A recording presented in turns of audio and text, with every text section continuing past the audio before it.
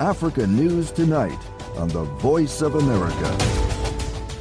Hello, welcome to VOA Africa. Thank you for joining us. I'm Douglas Impoga, and here is what's coming up.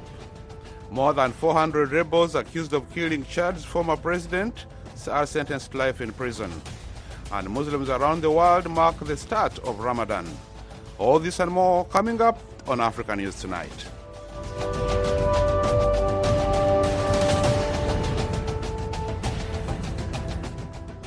Experts are linking the rise of extremist and terrorist groups in Africa to conditions like underdevelopment, distrust of governance, declining authority, readily available weapons, and clumsy, heavy-handed, and ineffective security forces.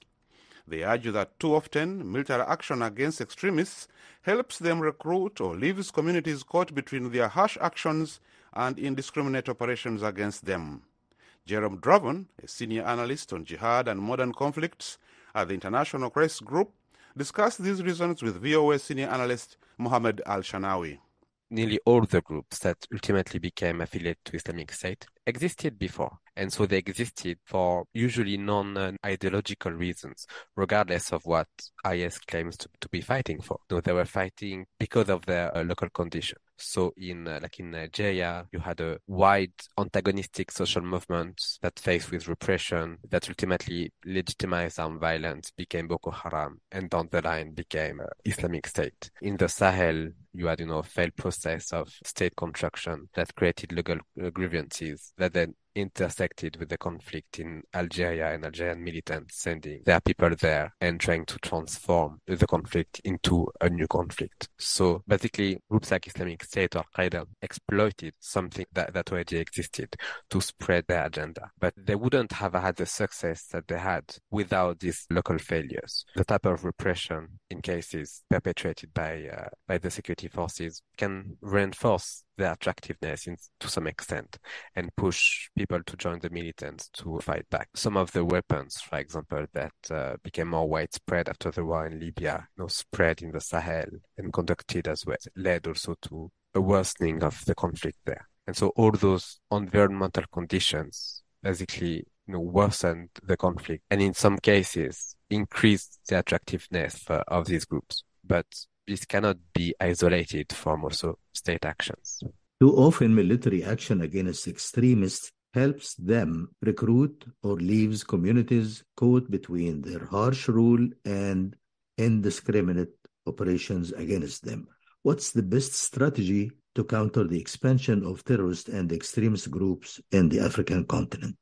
One of the mistakes following the global war on terror was to assimilate these groups as something that's cohesive, that's interconnected, that works together. So it's often better to try to treat these groups individually and to try to weaken these transnational connections. Because the transnational connections makes the conflict much more difficult to solve. So the first approach is to weaken this link and to target or to address the conflict as such. We cannot say that military solutions will never be used. Military solutions can occasionally weaken these groups by weakening their leadership or internal cohesion and so on. I mean, we see that, for example, the US has substantially weakened the central leadership of Islamic State, for example, in Iraq and Syria, and is trying to prevent it from rebuilding. So military approaches do have some efficiency, but the risk would be to say that only military solutions can work, or that military solutions are the only means that can be used to address this military. So the idea is also to try to combine some political means in addition to the military means, including reaching out potentially to some of these groups, trying to find a way to dissociate them from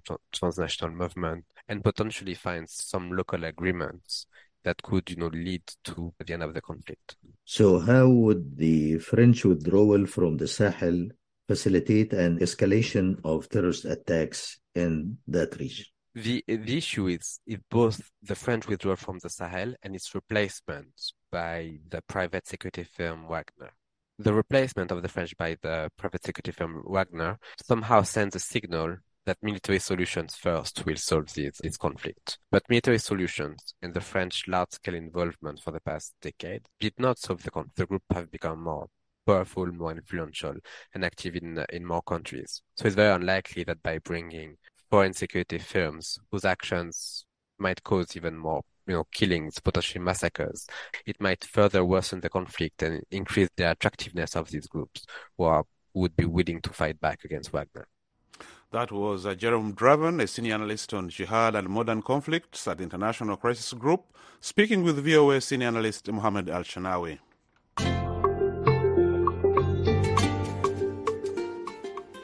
More than 400 rebels accused of killing Chad's former president have been sentenced to life in prison.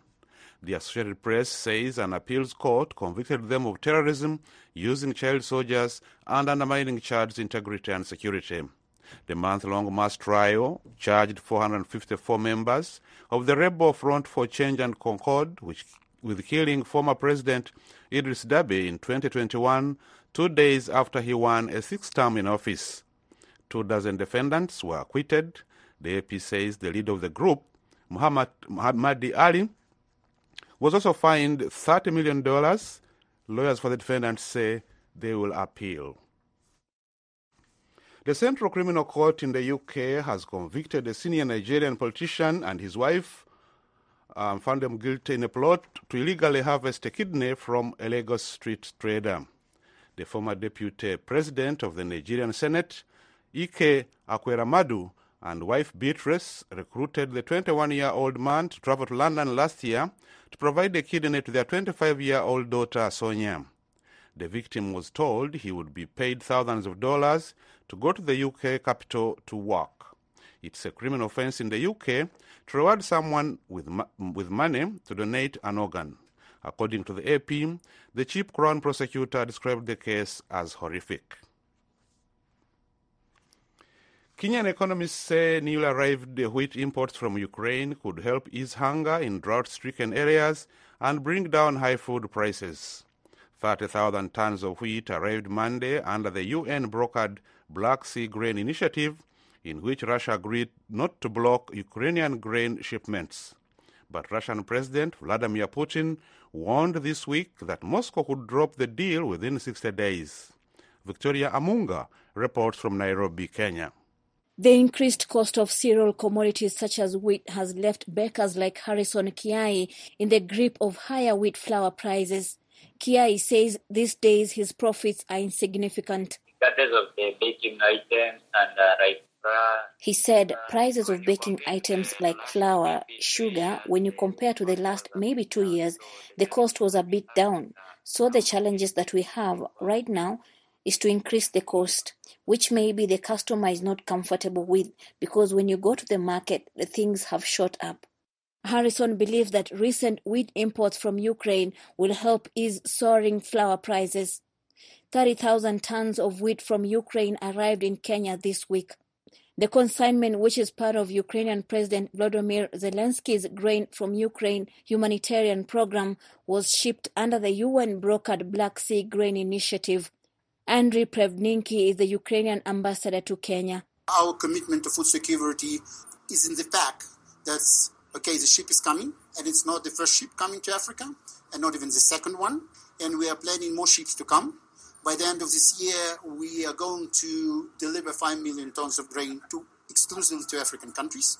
But we should realize that as a result of Russian invasion, the crop in Ukraine went down. Ukrainian agricultural production and exports were severely disrupted by Russia's invasion, and many African countries that rely heavily on Ukrainian grain and wheat have struggled with shortages of key goods and high food prices ever since.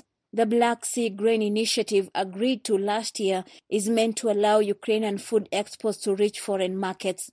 However, Russian President Vladimir Putin warned this week that Russia could withdraw from the agreement unless exports of its own agricultural products are facilitated.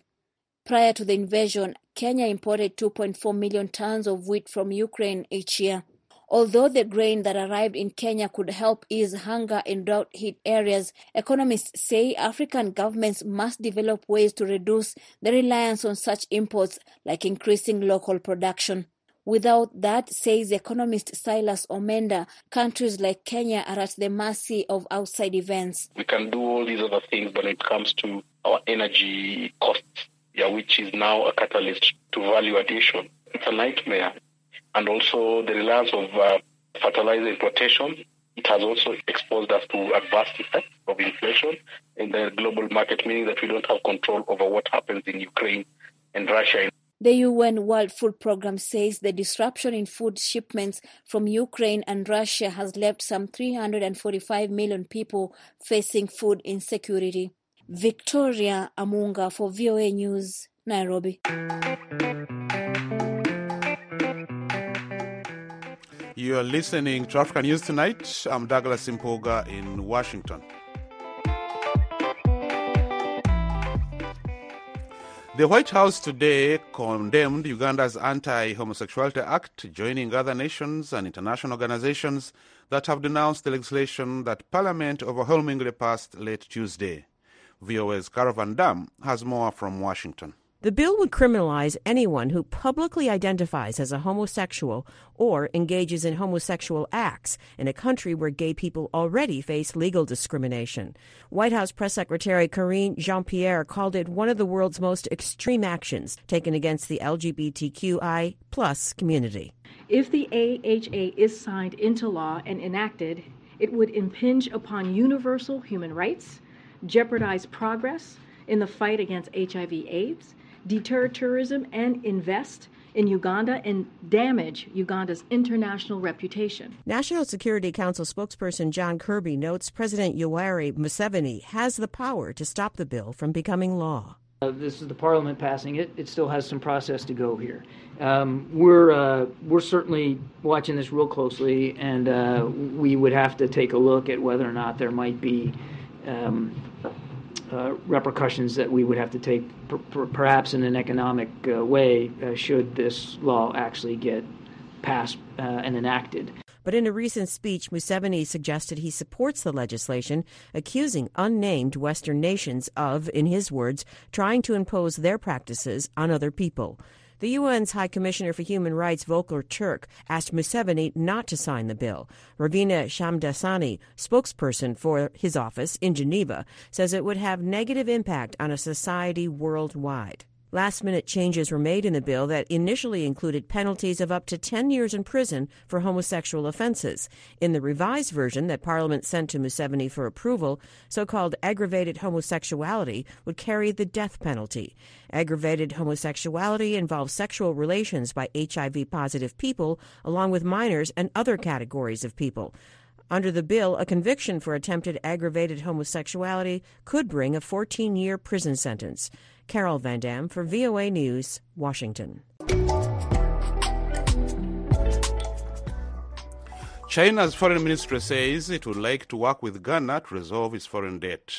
Spokesman Wang Wenbin made the remark as Ghana's finance minister Ken Ofori-Atta is due to arrive in Beijing to discuss the issue. Reuters says Beijing is Ghana's largest bilateral creditor with loans of nearly $2 billion. It says the country is struggling with its worst economic crisis in a generation, and in December secured a $3 billion loan from the International Monetary Fund. Reuters says Ghana suspended payments on most of its foreign debt last year and is negotiating a resolution with private international bondholders. The United Nations Children's Fund, UNICEF, says more than 10 million children in Burkina Faso, Mali, and Niger need humanitarian assistance because of escalating conflict in the Central Sahel region. Mavis Ochere in Jauso, in the Ashanti region of Ghana, has more. UNICEF describes the current situation as dire as armed conflict has driven 2.7 million people from their homes. The Children's Agency says people are experiencing brutal attacks primarily in parts of Mali, Burkina Faso, and Niger. For instance, last year, militants attacked 58 water points in Burkina Faso. Nikki Barnett, UNICEF Regional Chief of Emergencies for West and Central Africa, says there has been a rapid increase in attacks by armed groups. She says of UNICEF's water trucks have been burned and storage facilities destroyed. She says there should be a much stronger humanitarian response to improve access to safe water, basic education, and health care. We see the same level of interest from donor agencies, even to support life-saving treatment for children that are already caught up in conflict. But also beyond that, we need to look at underlying access to services. Some of these parts of the world are already quite excluded. People don't have reliable access to services like health service, nutrition service, access to schools. We have a lot of children out of school. She says last year was particularly dangerous for children in Mali, Burkina Faso, and Niger. She says compared with previous years, more children were killed by gunshot wounds and other conflict violence such as bombs. Various militant groups have been fighting governments across the Sahel for nearly a decade. There are fears the violence could spread. Increased use of improvised explosive devices, the so-called IEDs, or explosive remnants of war. So the conflict is becoming increasingly brutal, and it's multiplying at an exponential rate, which is why we're issuing this alarm, and UNICEF is calling on everybody to do more to shine some light on the urgent needs and the great violations against children in the Sahel. And now that these violent incidents are increasingly arriving also in the northern border areas of the coastal countries in Togo, Benin, Cote d'Ivoire, Ghana, we're afraid that this is going to be potentially replicated, these kinds of trends in those countries as well. She says over 20,000 people in the border triangle between the three countries of Burkina Faso, Mali, and Niger could be facing catastrophic levels of food insecurity as people are cut off from their livelihoods. Barnett says it is important to increase humanitarian assistance in the Central Sahel region and notes donors provided only about 25% of the $391 million requested. In Mali, our education and health programs were less than a quarter funded. So we're calling on your member states, donors to take the situation in the Sahel seriously and to accord it the same level of attention that other emergencies, other conflicts across the world get. She called on governments in the region to scale up investment into basic services such as health, education, and nutrition to create a path towards peace and stability. And Barnett called for all parties to the fighting to fulfill their obligations under international humanitarian and human rights laws and end attacks on children and their families. Reporting for VOA, this is Mavis Otri in Draso in the Ashanti region of Ghana.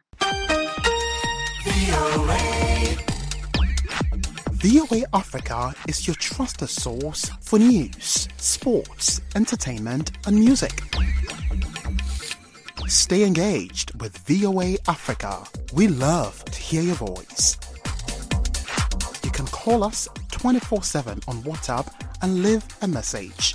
Leave comments, requests, or greetings. We may play your message on VOA Africa.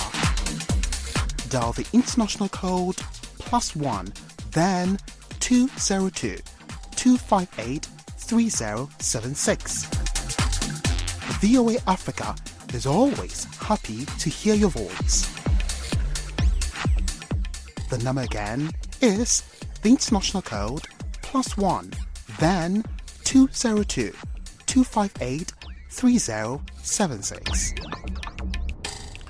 Today marks the start of the Muslim holiday of Ramadan, a month-long period of prayer, dawn to dusk fasting and spending time with family and friends. It's one of the two biggest and holiest events on the Islamic calendar, a time to bring people closer to God. Ramadan ends with Eid al-Fitr, the feast of the breaking of the fast. I spoke with Nadia Taha, a VOA staffer, on the meaning of Ramadan. Hi, Nadia. Hi, Douglas. Ramadan Kareem. Allahu Akram. Today is the first day of the Holy Ramadan in all over the Muslim countries in the world. And I think the first day is the most significant date for all Muslim because, the body already used to the coffee, the tea, and the food. But other than that, 2 days, 3 days, they're going to used to it. The idea of Ramadan is this time to put yourself with the poor people. If you, wherever you are, rich, this is the time you fast and you will enjoy the food with the rest of your family. Also, Ramadan is most welcoming month This is the month where all the Muslims, they give out money, they give out zakah, they will give out food to the neighbors, food to the poor people. And if you cannot fast, if you're sick, you have to get something called fidya to the people who are poor. Like you have to give like $5 a day to someone who fasts, and then Allah will forgive you from Ramadan. Especially me being from Sudan, coming from a country where people like almost 80% they fast, and for us Ramadan is one of the most important months. People, they start preparing before Ramadan for weeks. Plus we prepare our spice, we prepare our flour, we prepare like the dry meat and everything to be ready for Ramadan, even onions. Because when you're fasting, you will be like so tired to prepare everything.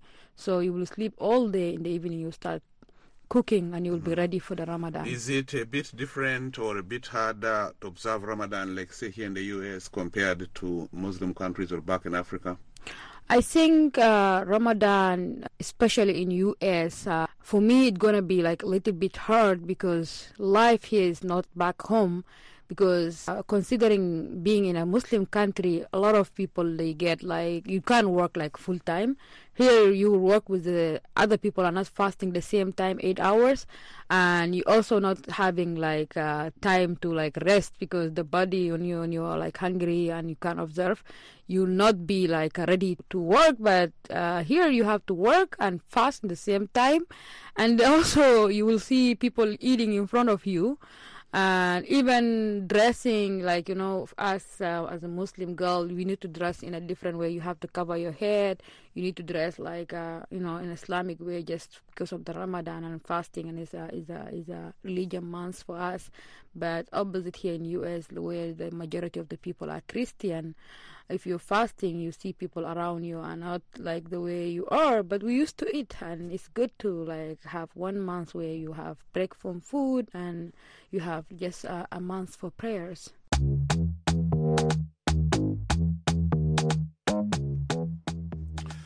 The World Bank says it has approved a new $7 billion partnership agreement with Egypt to boost private sector jobs, health and education services, and adaptation to climate change. According to Reuters, the deal will entail $1 billion per year from the International Bank for Reconstruction and Development and International Finance Corporation. Reuters says the IFC said it would help develop desalination plants in Egypt through a public-private partnership deal. Egypt depends on the River Nile for most of its fresh water supplies, an arrangement that's threatened by climate change. And that wraps up this edition of African News Tonight. I'm Douglas Impoga in Washington. For all the latest developments on the continent 24/7, visit our website at voaafrica.com. On behalf of our engineer Helen and our producer Mokbil Yarabom, thanks for choosing the Voice of America.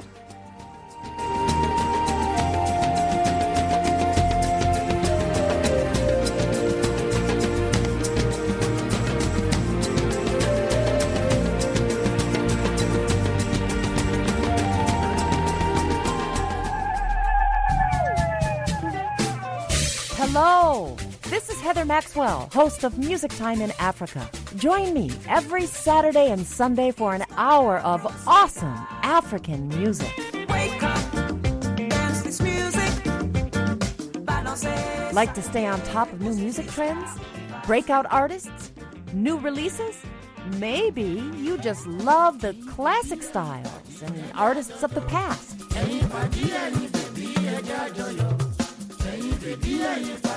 Or simply the sound and feel of a good beat. Whatever your pleasure, you can get it every week right here on Music Time in Africa. So join me on your local FM station, Saturdays and Sundays at 1500 and 2000 UTC. VOA brings you the best in African music on the African Beat. African Beat showcases the latest and the greatest of contemporary African music From Bobo music to hip life, bongo flavor to sukus, Afrobeat and Dumbolo and Makossa to Kwaito, the African beat on VOA has it all. And it's happening right here, Mondays through Fridays at 09:00